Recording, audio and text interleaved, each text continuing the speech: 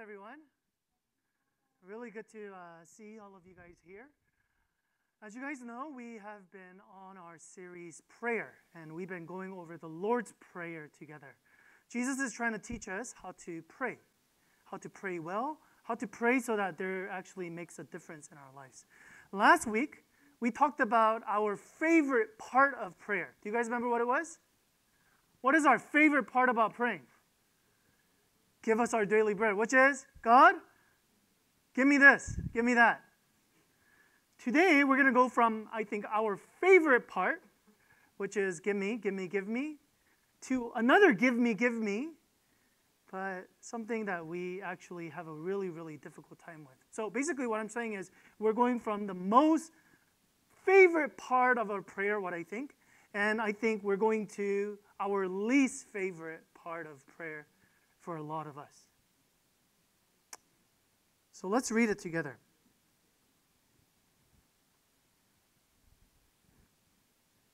Can you go to the next slide for me? This then is how you should pray. Let's read it together. 1, 2, 3. Our Father in heaven, hallowed be your name. Your kingdom come, your will be done on earth as it is in heaven. Give us today our daily bread, and forgive us our debts, as we also have forgiven our debtors. Favorite part? Give us. And now we get to forgive me as I've forgiven those people who have wronged me. We're going to talk about two different reasons why this is very, very difficult for us to pray. Let's go to the first part, which is this part right here. Forgive us of our debts. Now, the society that we live in is what we call, in the theological circle, we call it post-Christian world. Okay? What we mean by post-Christian world is before, we used to live in a world that was full of Christendom in the Western society, for the most part. Until about 1800s, it was everybody, most of the people were Christians, whether they liked it or not. Okay? So their worldview was, there is God. And God actually judges, and God actually cares how we live our lives. But we live now in a post-Christian world, which means now not a lot of people in the Western civilization are necessarily Christian. Nor do most people actually believe that there is God. If anything, even in education, they say, hey, don't you understand? God didn't create us. We just came from a very tiny little cell, and it evolved and from monkeys, and then after that, voila, it became us. So there is no God. So what does that mean? That also means that there is no ultimate ethics either. There is no ultimate morality. So you're going to hear things like this. You're going to hear things like, hey, you believe that? Good for you, bro.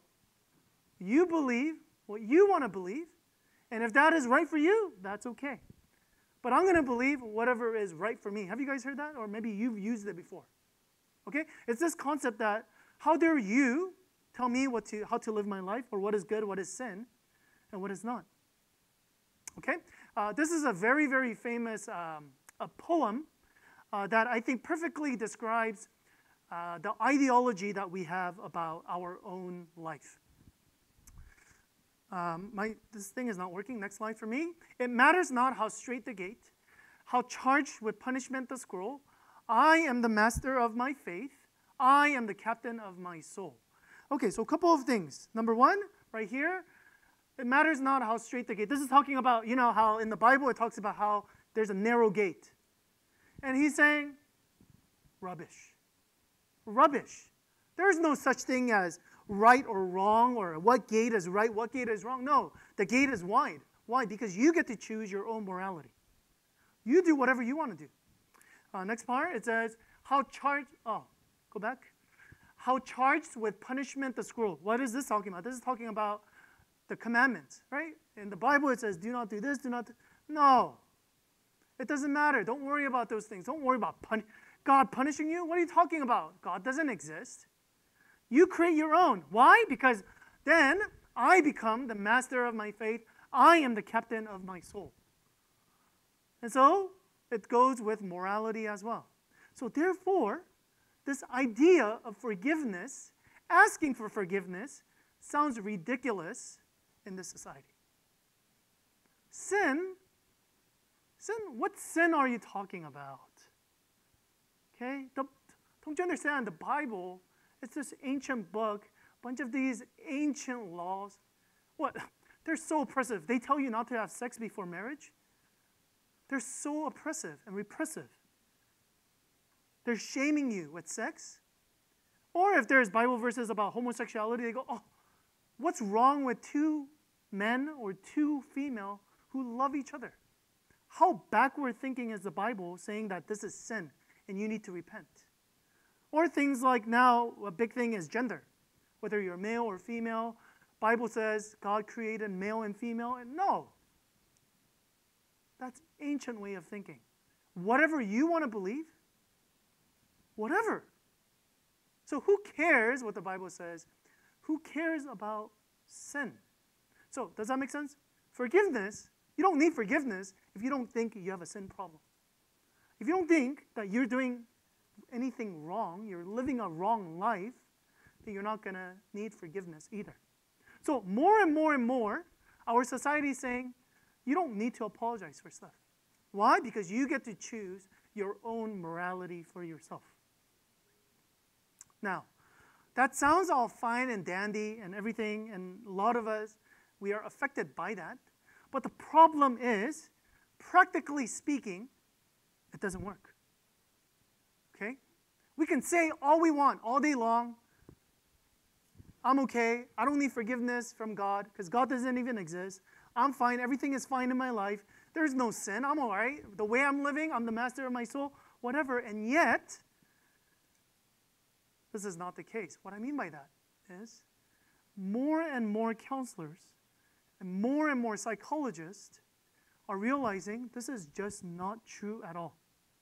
There's a story of a counselor who came to a pastor and said, hey, I want you to start up a counseling business with me.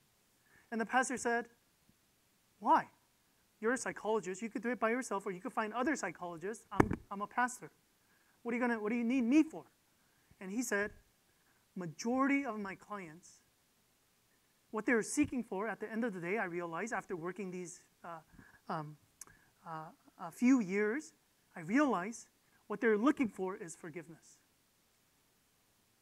And me as a counselor, me as a psychologist, I could tell them about forgiveness and things like that, but I cannot grant them forgiveness.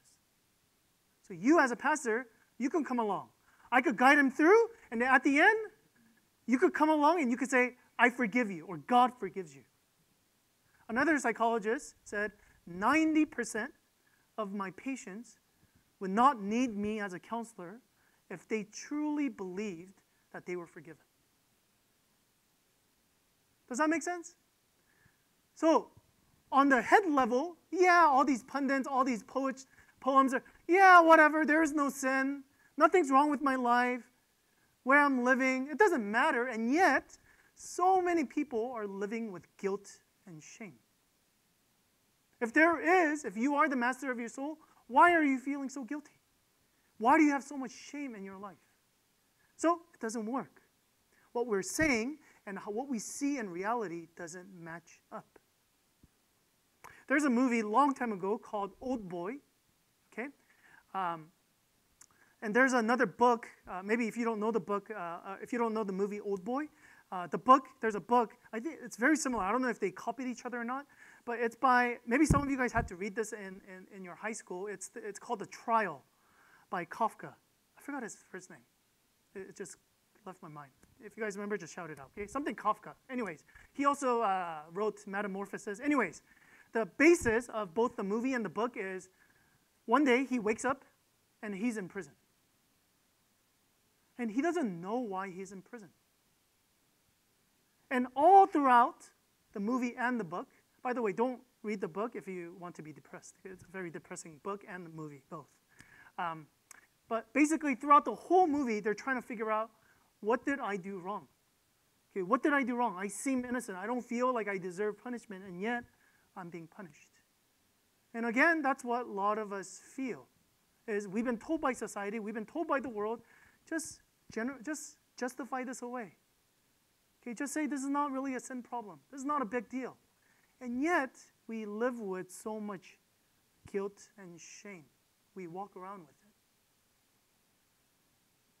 The Bible gives us an alternate view of this.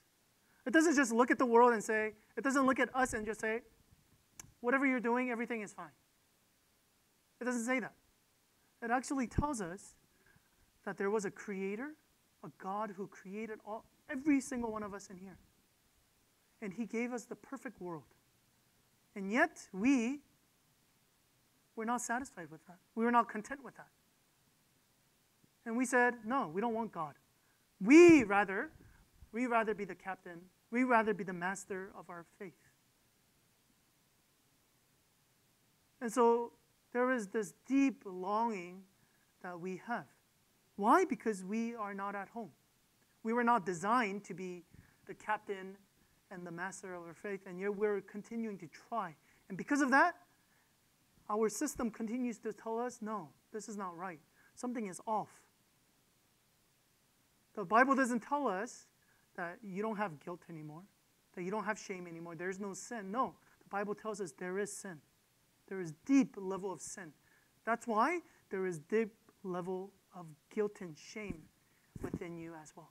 It describes why you are actually in jail, why you are actually in prison. There's two types of people in here as I'm talking about this. Okay, two types of people. One type of people, when I'm talking about sin and forgiveness, you go, very similar to this guy, you go, I know I'm not perfect, but I don't really need God. Okay? It's not that important. I can live with this guilt and shame. Or what shame? What guilt? Okay, there's that type of people in here. But I know another extreme of people in here that all you know guilt and shame by name.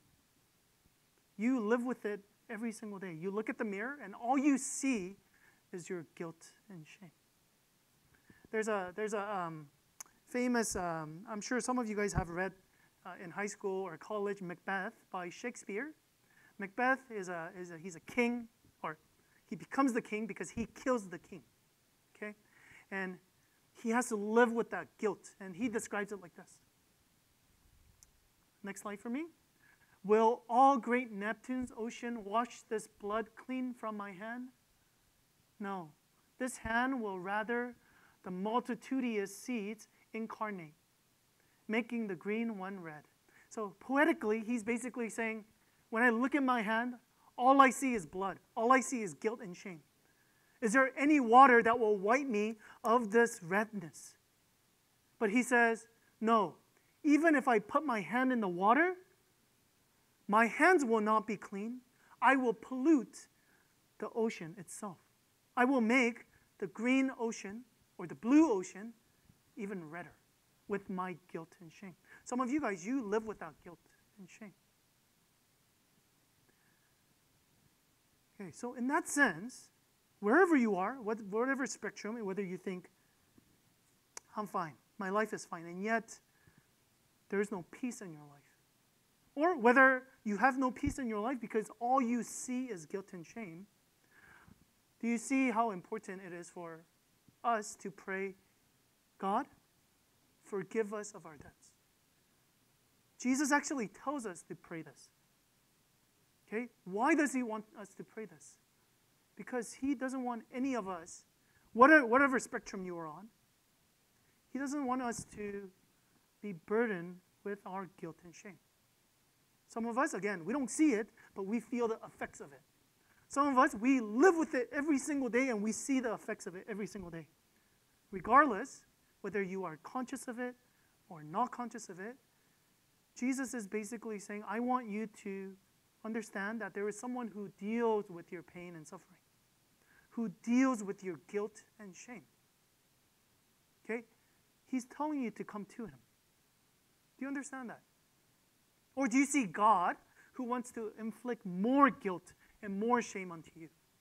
Or do you see a God, remember, our Father in heaven. He's not somebody who's trying to, this like big God who's just trying to, hey, look at all these bad things, horrible things you're doing. And yet again, our Father in heaven, if you see that God actually wants to rid you of the guilt and shame you have, and that He's a good Father who wants you to feel peace and have freedom, then again, we see why this prayer becomes very, very important to every single one of us. But that's only the first part. For some of us, I think most of us, in the beginning we might say, oh, I don't really like this, forgive us our debt. But once we process it, we go, oh yeah, God who knows all of my sins, all of my mistakes, and yet is still willing to embrace me and forgive me. Sign me up for that. But the second part of the prayer is where we really get into problems. Forgive us our debts as, what does it say? It doesn't just end there. As we have also forgiven our debtors. This is really hard. You have to understand, both of these things, Jesus could have ended it right there, right? Just forgive us our debt. And it's really funny because when we pray, we do this, right? We go, God, I confess for my sins. And then next.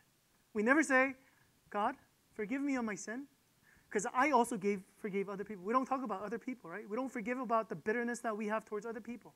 But Jesus doesn't say that, right? Jesus says, forgive me as I have forgiven other people. Now, this is really, really important. Because anybody, whether you are Christian or even a non-Christian, prays, forgive me. Why? Because nobody wants to walk around with guilt and shame. And because of that, they're totally fine praying, forgive me. God, I messed up. Forgive me. But to see whether you truly understand the gospel or you truly understand Christianity is whether you can pray not, forgive me, but forgive me as I have forgiven somebody else. Okay? So what I'm trying to tell you, focus, is the best way to know whether you are a true Christian or not is not just, God, forgive me, but in your actions, okay, in your day-to-day, are you able to forgive other people around you? That will show you a converted heart or not. Because anybody can just say, forgive me.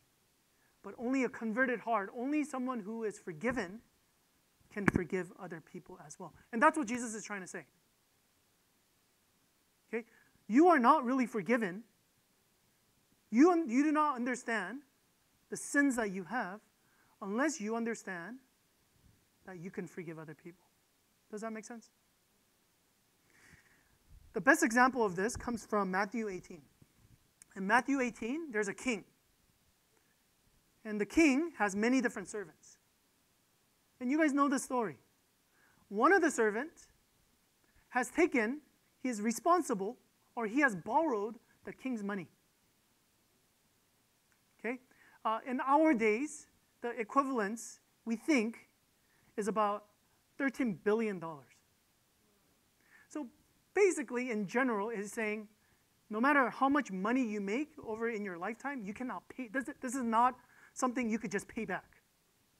Even if you borrow money from everybody, this is not a money that you can pay back. So he comes in front of the king, and he says, King, give me more time. I'll pay it back. But the king knows, he knows, this is unpayable. And yet, the king has compassion on the servant. And he says, I forgive you. The $13 billion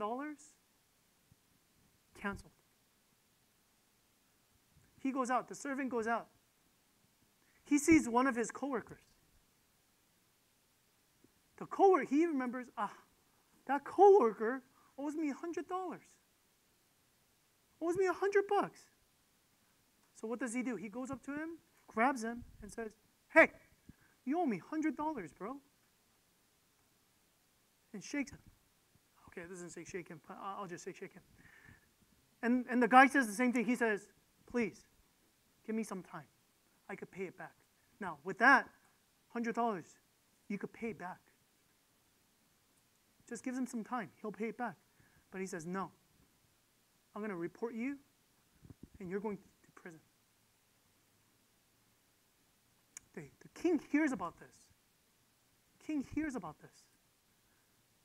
And he's angry. He's angry.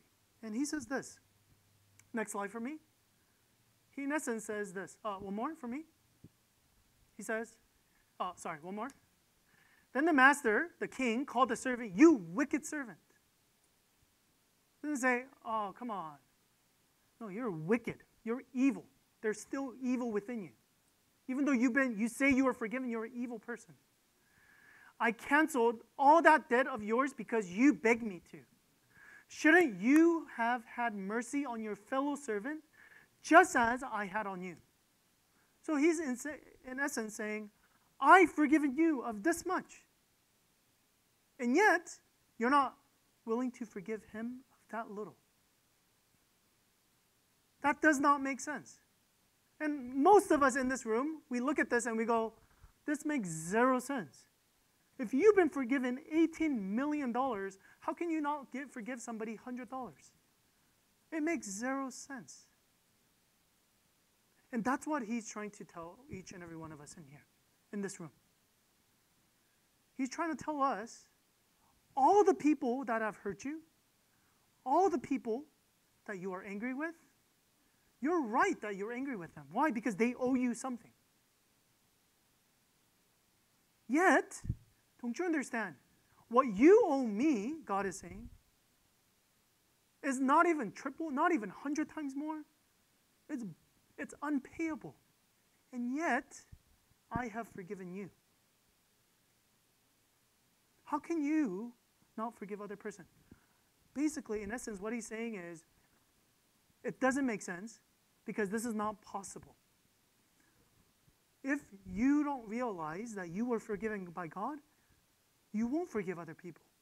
And that's in essence what Jesus is trying to say. He's saying, if my love towards you does not translate into love towards other people, that means you do not know my love. If my forgiveness towards you doesn't forgive other people, then that means you don't understand my forgiveness. Think about this. What if the servant, remember, he went up to the king and he said, $18 million, all gone. But he didn't believe it. He didn't believe it. He believed, oh, king's, wait, he verbally said, it's gone, but I don't believe it. So now what does he have to do every time he goes out? He says, I need to gather as much money as possible. Oh, he owes me $100. I'm going to go out. Hey, give me $100. Why? I need it now so that I can repay my debt. Does that make sense? That's the only way it makes sense.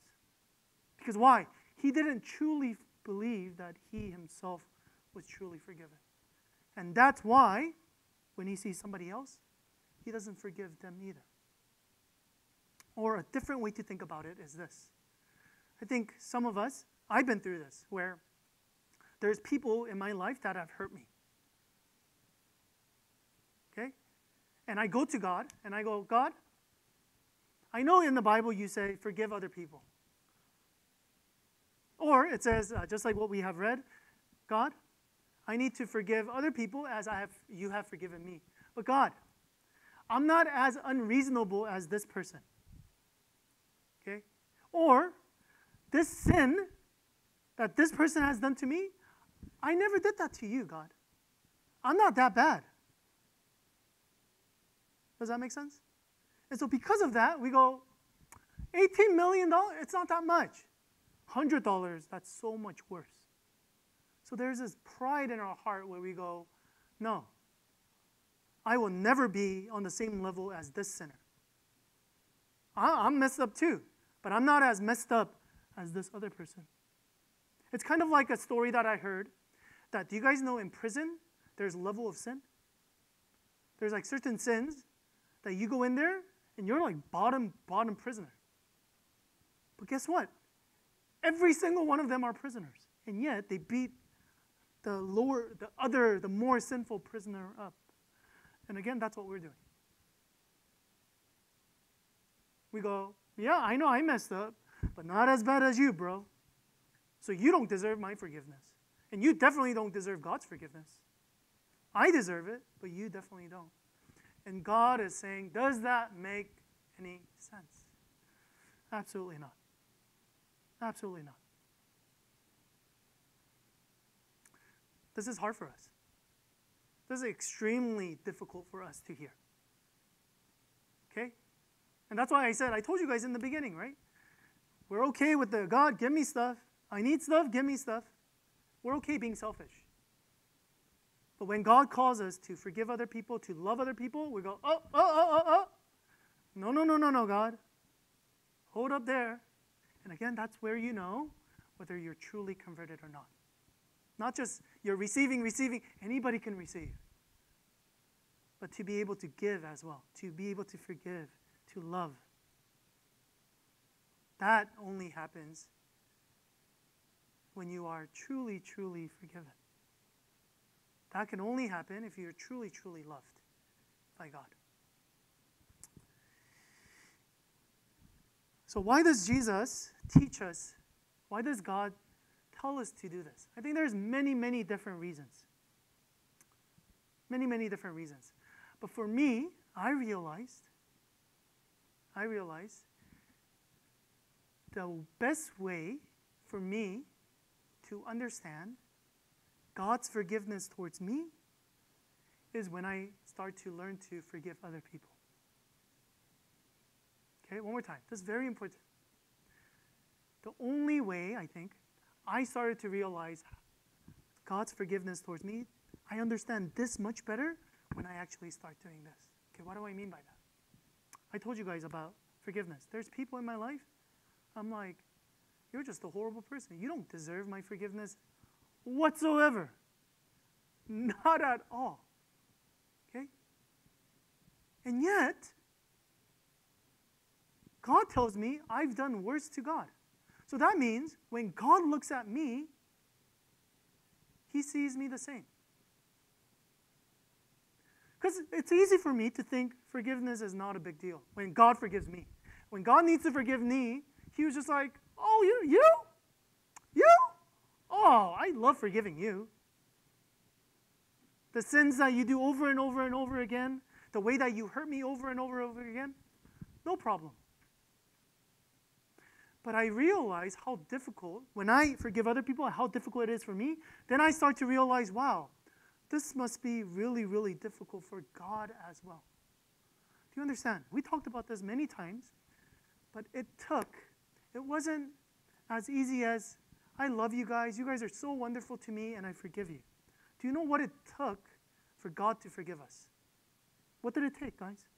It took Him sacrificing His Son, sending His only one and begotten Son to die for us instead. Okay? So all our sins are given to Jesus, and Jesus suffers the ultimate consequence. The Son of God is yelling out, God, you are forsaking me, you are forsaking me. Can you imagine what God is going through when He hears His Son, His only child, screaming out, Daddy, save me, rescue me from this. How dare you forsake me?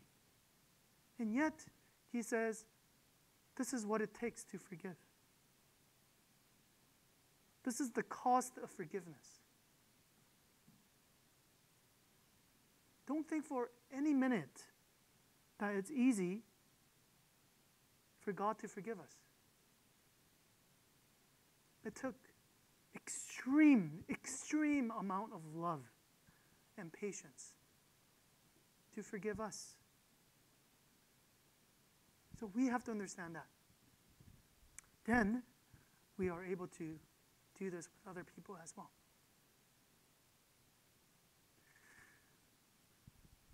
A lot of us in here, we carry around guilt and shame.